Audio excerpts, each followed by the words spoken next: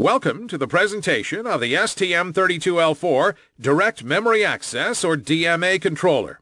It covers the main features of this module, which is widely used to handle the STM32 peripheral data transfers.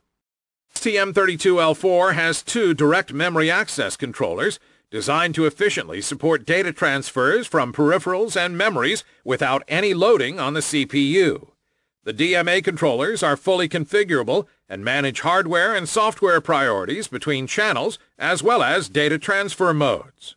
The two DMA controllers, DMA1 and DMA2, have 14 channels in total, each dedicated to managing memory access requests from one or more peripherals. Each channel has flexible hardware requests or software trigger.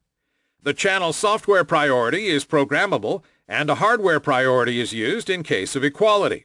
Channels are independently configurable.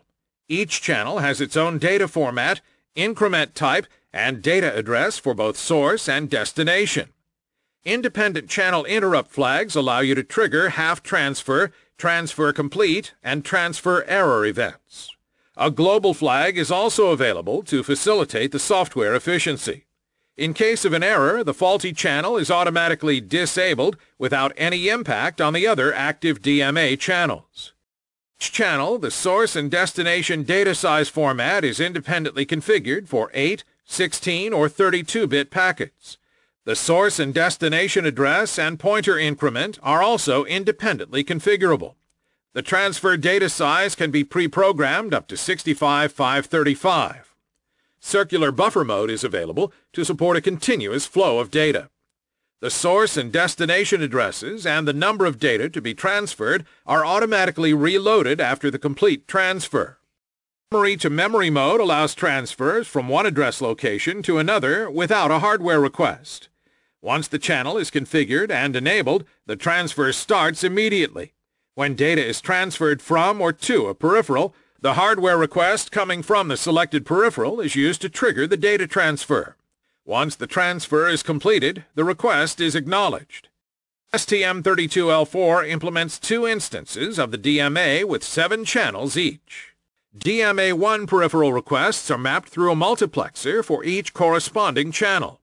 Each channel has a fixed group of peripheral requests, and the multiplexer allows only one peripheral request for each channel. The DMA2 controller also provides access to 7 channels with independent multiplexers for each channel. Some of the peripheral requests are similar to the DMA1, but there are unique peripheral requests as well.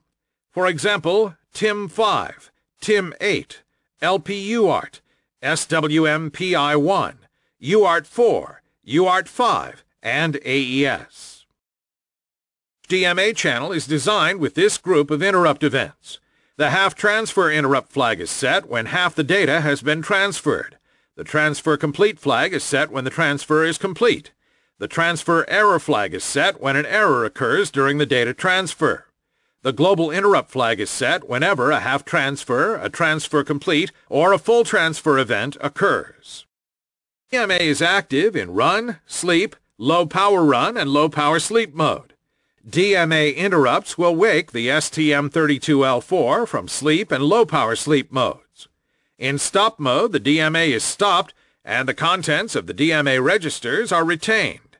The DMA is powered down in standby and shutdown modes, and the DMA registers must be reinitialized after exiting standby or shutdown mode.